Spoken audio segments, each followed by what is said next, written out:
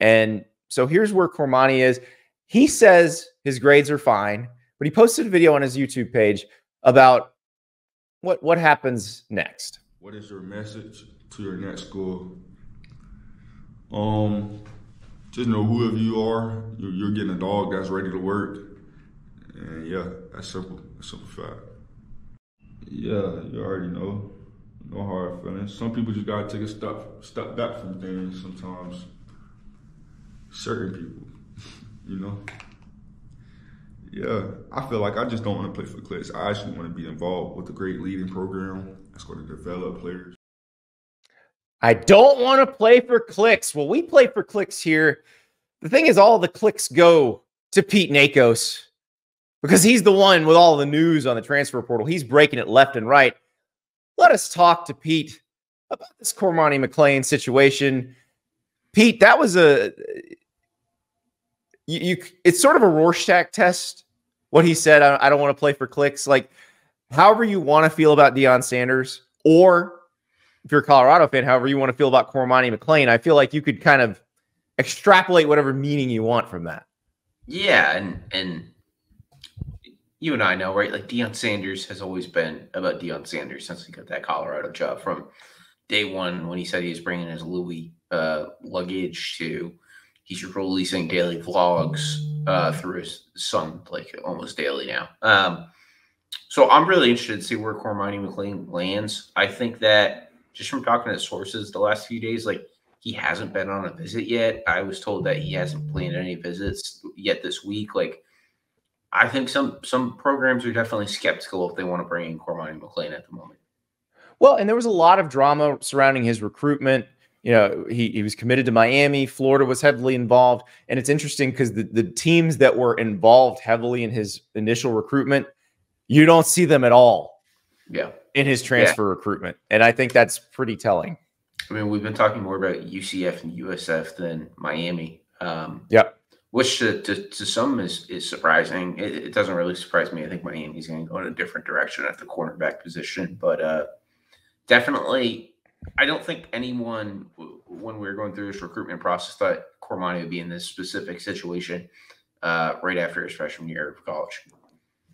Well, let's talk about Colorado, though, because I know I made all the Colorado fans mad last week, but at least I wasn't dumb enough to take the bait of, you have all these guys entering the transfer portal. Are you worried? Because somebody asked Deion Sanders about that last week. And they're like, aren't you worried about losing potential starters? And Deion, same thing. What are you talking about, potential starters? Yeah. So they've lost a bunch of guys that they didn't expect to play, which, again, that Rick George, their AD, saying, thank the attorney generals for that. Like, that's the whole point. That's your coach's philosophy. Like, you want to get those guys out of there. So, yes, you should thank the attorney generals for letting you do that. But they're bringing in a couple guys, and one of the guys that they're bringing in is Dayon Hayes, the edge from Pitt, who is seemingly one of the more high-impact guys in the transfer portal. Yeah, he was On3's top-ranked edge available in the portal, so you bring in him. They also landed a commitment from the Texas transfer, Peyton Kirkland, yeah. And then Ryan Buell, who played at Ohio the last 2 years and had a really productive season in 2023 and was a little bit under the radar. So 3 guys who can play probably right away. We'll be interested to see what Peyton Kirkland looks like in year one at Colorado. He might be a more of a depth guy right to start off, but definitely a guy who can make an impact. And Andy just talked to some people, like, they had 6 guys on campus this weekend who would all be high impact guys. So I think some more commitments could be coming up the pipeline. Yeah, and that's what we were saying last week. Don't get that exodus twisted. That was them continuing the churn of the roster. Like, that is the philosophy, is this is a tryout. And if we don't think you're good enough, we're going to bring somebody else in. Yeah, no, totally. And I mean, you look at the guys they lost, there's a couple surprises in my opinion, but I mean, mostly like maybe open some scholarship spots. There's a few offensive linemen who went in, and it's clear that Deion wants to add maybe some more proven offensive linemen in the spring portal window. So by no means was there any devastating portal losses for Colorado. So we talk about these impact guys, and in the spring window, we're not seeing a ton of the impact guys. Dayon Hayes certainly is one of those guys. But one who definitely is, and not at a position you normally would think about in this situation, the reigning Lou Groza Award winner, Graham Nicholson, leaving Miami of Ohio. He's going to Alabama. I love it. I love it. Obviously one of the best kickers in the country. There's some irony too, right? He beat out Alabama kicker Will Reichard a year ago for the award. Now he's going to go to Tuscaloosa and take over the job, and Will probably be one of the top specialists called this week in the NFL draft. So I love the pickup. I know it wasn't something every Alabama fan had circled, maybe, but Kalen DeBoer knew they needed a proven talent at the position. He went and got it, and he definitely got the best available player. Well, that's the thing. I mean, okay, I said this last week, and yeah, it's one of those. It's one of those duh things once you think about it. But given this, has Alabama picked up the two most impactful transfers in the spring window in Caden Proctor and Graham Nicholson? I know we don't look at Caden Proctor as a spring portal window pickup, but he actually is. Yeah, I mean, yeah, I think you're onto something there, right? Caden Proctor started and saw a lot of playing time last year at Alabama. Now he's back, and yeah, I mean, two of the more high impact guys, Andy. That's a good point. I didn't think about that, but yeah, I mean, those are two guys who are truly going to play right away. So we haven't talked to you since Jaden Rashada hit the portal. Obviously, you and I have both covered that saga pretty thoroughly, but how surprised were you last week? One, when you hear he's going in, and two, when you hear that there's a chance he might be going to Georgia. Yeah, I got a phone call maybe about 90 minutes before the news broke, and I was, this is really going to happen here. Like, okay, school 3 now for Jaden Rashada, school 4 if you count the Miami decommitment. And then I was told Georgia is the school to watch, and I think my jaw dropped a little bit. And then I made some phone calls and across the country, and everybody was like, yeah, Georgia is the school to watch right here. So that's where we're at. Had initially reported he was going to go to Athens this week. That's been pushed back a week. You know how things are in the transfer portal, and everything's good when it comes to visits. So definitely surprised. I've also been told that quite a few schools have been in contact, so won't be surprised if he takes some visits. But as Rusty Manziel said, the first domino of portal season finally drops. Yeah. Though I thought it was interesting, and we mentioned this earlier in the show, like Kirk Campbell, the OC at Michigan, because we talked about all before this started, Michigan would be the one shopping for a quarterback. He says they're not really looking at that right now. Now, that obviously might just be a smokescreen, but do you get the sense that Michigan's even in the market? They said they're definitely in the market for receivers. Like that, they were very clear about that. Sharon Moore said that too. But do you think they look for a quarterback? You know, I was told that offensive line and wide receivers are the priority right now at Michigan.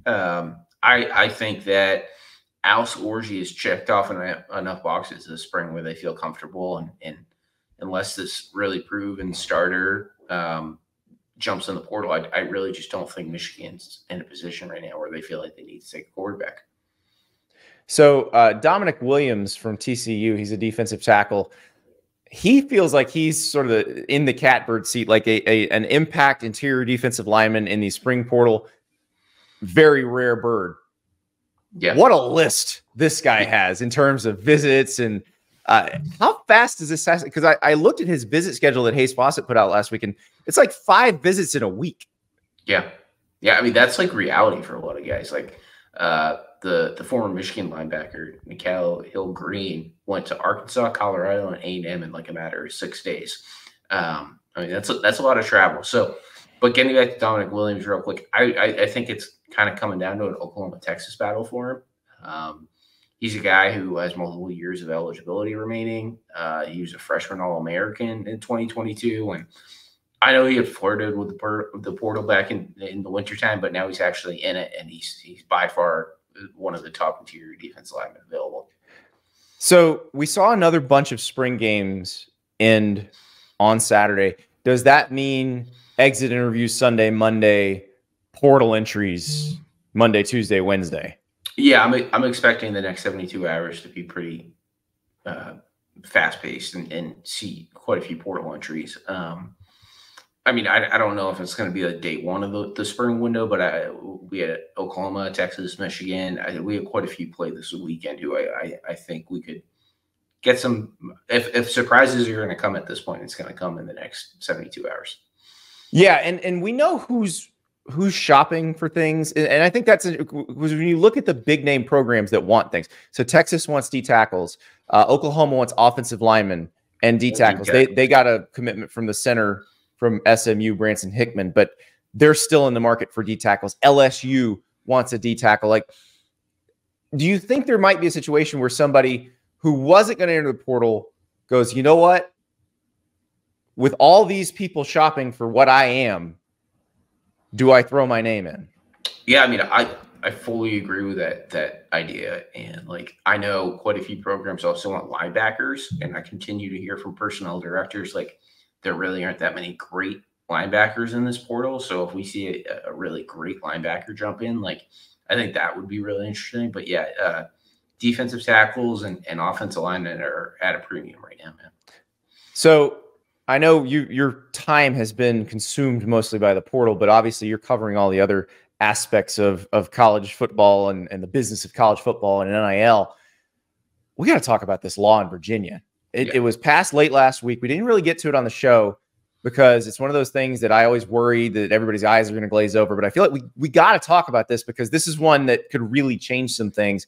So Virginia passes a state law that goes into effect this summer that basically says schools can pay athletes directly. Like they can make NIL deals with their athletes to market for the schools. And what is college sports if not marketing for the schools? Yeah. I think the best way to that I've kind of been putting it to people is like when we talk about that California bill, right? In like 2021, 2019, that really forced a lot of states and the NCAA to move. I think this Virginia bill is going to play a similar role. It was signed by the governor, Youngkin, this past week, HB 1505. I think it doesn't necessarily put the most pressure on the NCAA, but it really gets the ball rolling. And Charlie Baker's like Project D1 that we've talked about a couple times kind of leans into this with the idea of schools paying athletes NIL dollars, and this really sets the stage for it to happen nationally. Well, and I think it would also relieve some pressure on something that is a problem now and will become a bigger problem going forward if the system persists, which I don't think this system will persist because I don't think it can.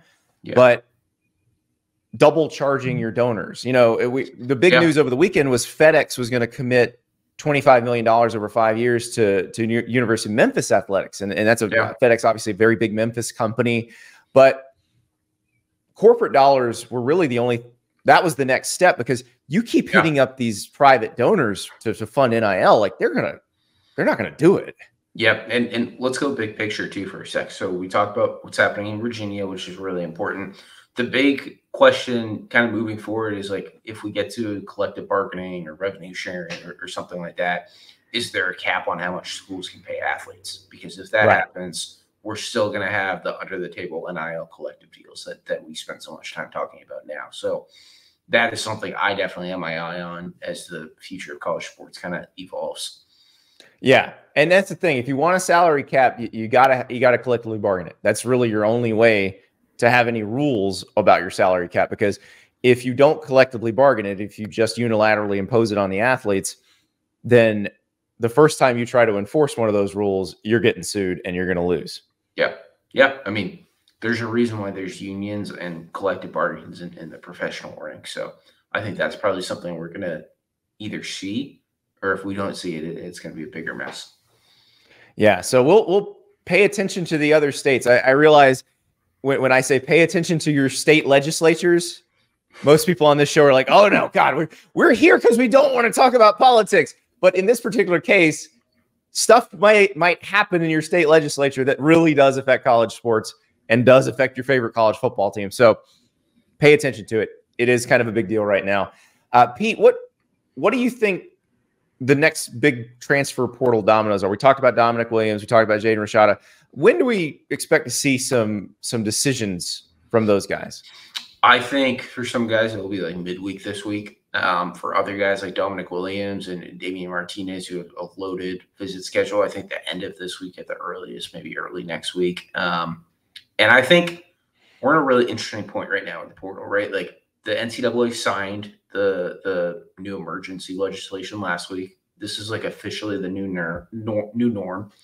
Do we see like a really high profile athlete just try to like negotiate for more money right now and going in the portal because now they freely can? Like that's what I'm keeping my eye on these next like 8 days is like, is there like a really high profile, whether it be receiver or top running back we haven't thought about, or an elite cornerback who we all know there's like a really high demand for? Like, does that play out in a very public way? Do they drop some breadcrumbs or just straight up go to their coach and say, hey, I'm going to need more if you want me to stay here because the market for me is pretty good out there?